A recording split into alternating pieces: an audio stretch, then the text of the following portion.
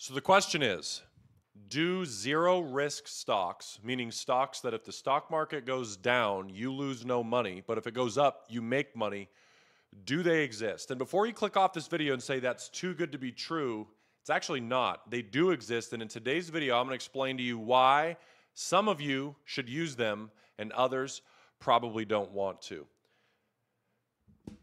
So let's pop over to the screen here, and today we're going to talk about the question, do stocks with zero risk exist? And I'm very excited about this video because a lot of work went into this and a lot of history and back testing, and you guys are going to learn a lot from what I dug up and what I found. So yes, they do exist, but as with anything, there's a catch, and that's what we're going to talk about in today's video. Today, I will explain what they are and who they might be for. Lots of research went into this, guys. So please, please, please, if you have not already, consider subscribing below. And of course, I'll ask you a few different times, if you could, click the like button for videos that include a ton of research just like this one. And I'm trying to get through it as fast as possible so we get right to the value, right to the information, no fancy editing. So first of all, I'm going to answer you the question. What is a zero risk stock and how do I find one? Well, a zero risk stock might have a couple different names if you go on the internet right now and Google these things. The first name you might find is called a buffer ETF. The second one you might find, and definitely the most popular name that you're going to find, is a defined outcome ETF. And this is going to act as any other ETF. For those of you guys that don't know what an ETF is, an exchange traded fund, think about it like a basket. Instead of buying Apple or Nvidia or Amazon and only owning one stock, you can own an ETF that owns a basket of stocks that has a bunch of stocks inside of it. And these ETFs typically, and in this case what we're going to talk about today, they track the S&P 500. So these buffer and defined outcome ETFs are tracking the S&P 500 to get the results that we're going to talk about today. So the goal of them is extremely simple. Provide downside protection and allow you to participate in the upside. So what does this mean? They're using a string of option contracts to limit the downside but allow you for upside potential. So on those years or maybe those consecutive multiple years that the market drops and drops and drops, you don't have to lose any money.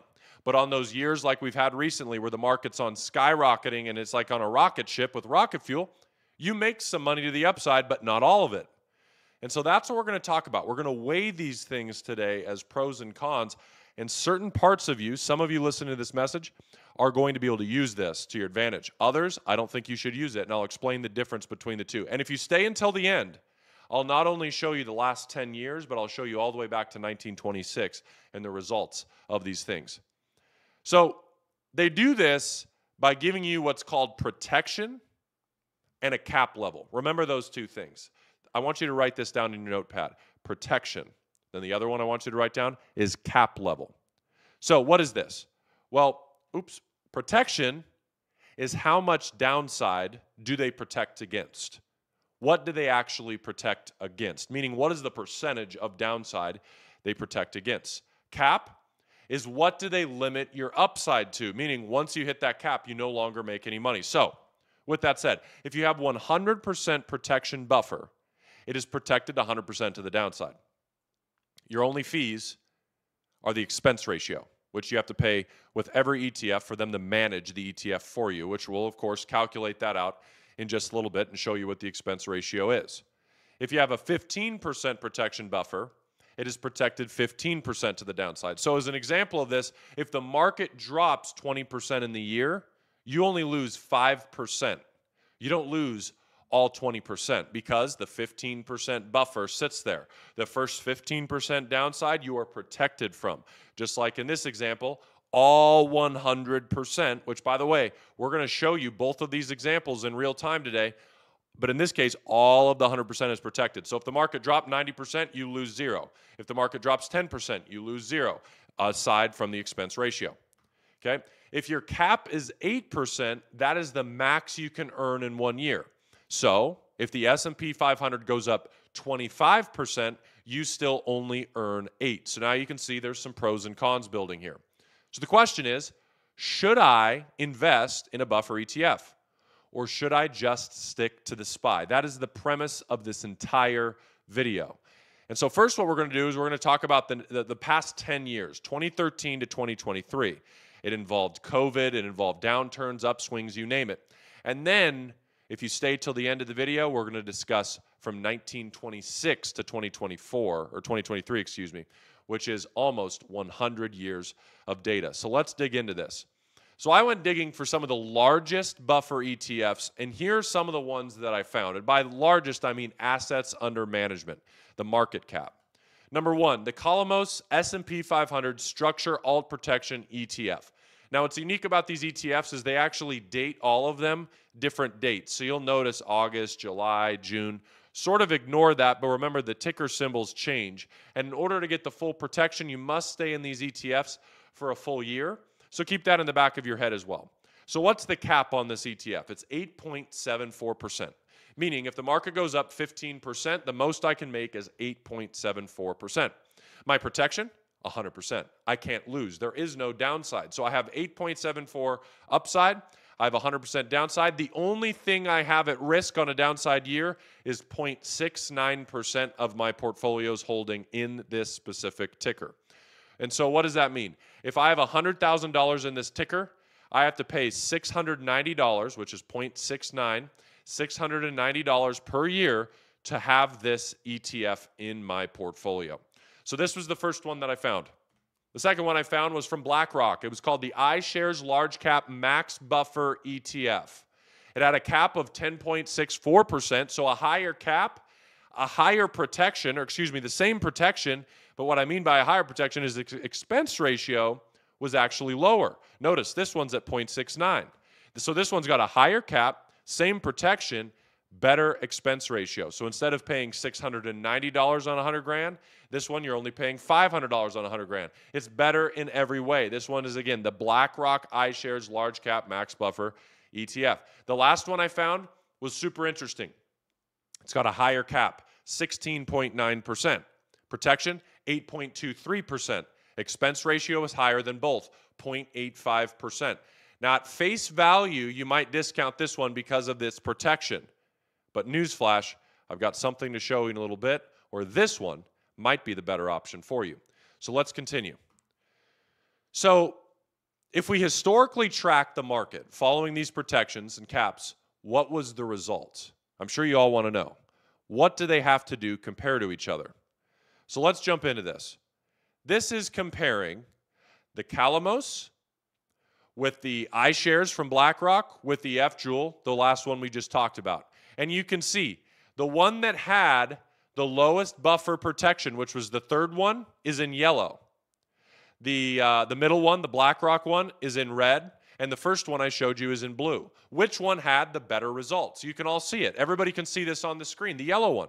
So it's actually the one that didn't have 100% downside protection, but allowed you for larger gains that ended up giving you a better result from 2013 to 2023.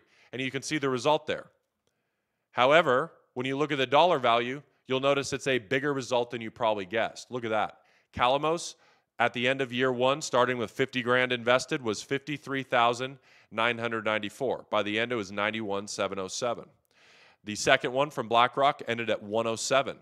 The third one ended at 134. We're talking a difference of 91 to 134. Almost 40, about $45,000 difference from the Columos, the first one we talked about, to the third one we talked about. But the important question now is, how does this compare to SPY, to the S&P 500?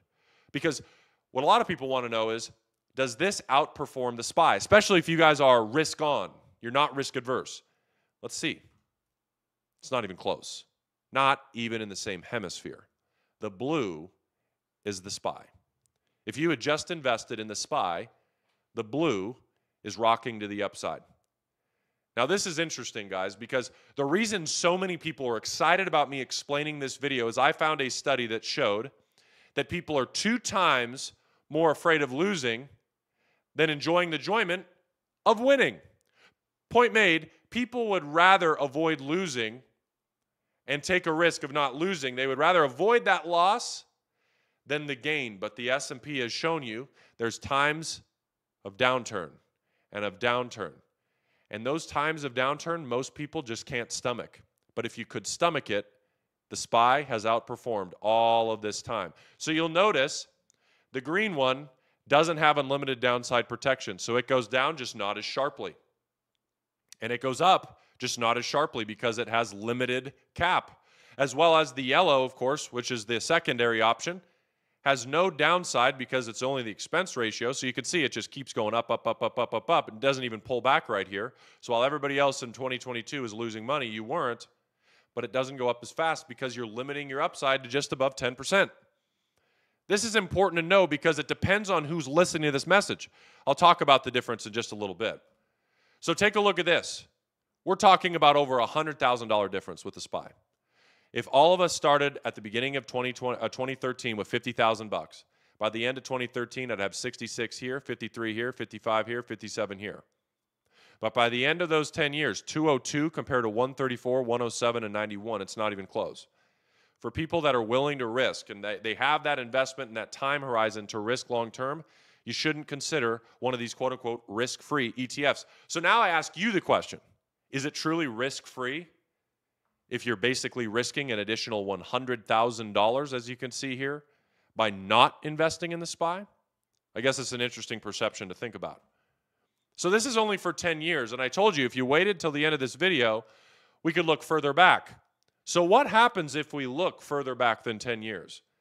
Now, a disclaimer here, buffer stocks didn't exist years ago. Neither did the SPY. But we followed the identical rules to get the most accurate test via the SPX.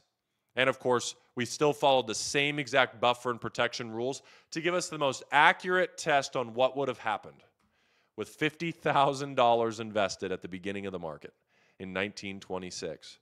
Oh my goodness. Do you guys see the difference?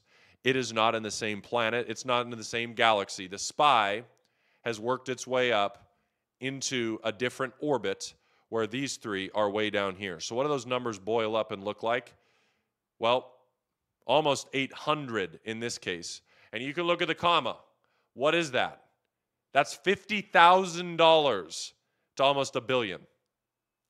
Versus right down in here, I'll give you guys an example of what this is. We're talking about 15 million, 20 million in that hemisphere.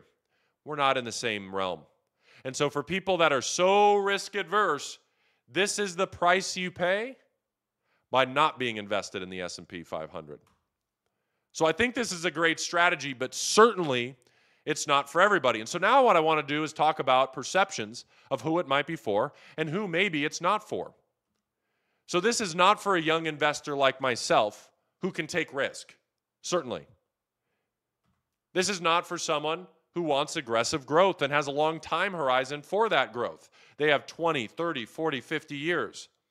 But this is perfect for a bond replacement strategy if you guys have some of your money in bonds, but you still want exposure to the stock market. This limits that downside exposure, but allows you some of the upside potential. This is perfect for the risk adverse, people that just don't like risk. They would rather just not lose. They want to keep their balance up. They don't want to lose money, and they want to make a little money long term. This is perfect for those sort of people. This is also perfect for someone that's close to retirement, that no longer wants to risk of the potential downside in the market, like we know potentially could come, or if somebody that's in a retirement stage, they're already retired, and they still want their money working for them. They don't want it fully in bonds. They still want some of the upside potential of the stock market, but they don't want to risk losing money because they don't know when the market would return to normal. That's perfect for them. So my question for you guys now is, what do you guys think? Overall, just general thoughts. What do you guys think of this strategy? Do you think it's going to be something that's for you? Do you think it's something for your parents? Do you think it's something you're going to share with people? What do you think about this strategy? Before you go, I really want to know if you think if this is for you or not. Comment below. This is for me, and these are the reasons why. This is not for me, and these are the reasons why. Now, granted, for those of you guys that are wondering, okay, how do I expose myself to this? Remember, you can look up the titles of those that we already talked about in the past, and you can find their ticker symbols, and you can go to your trading broker, wherever you trade, and it's no different than typing in Apple. It'll pull up just as a ticker.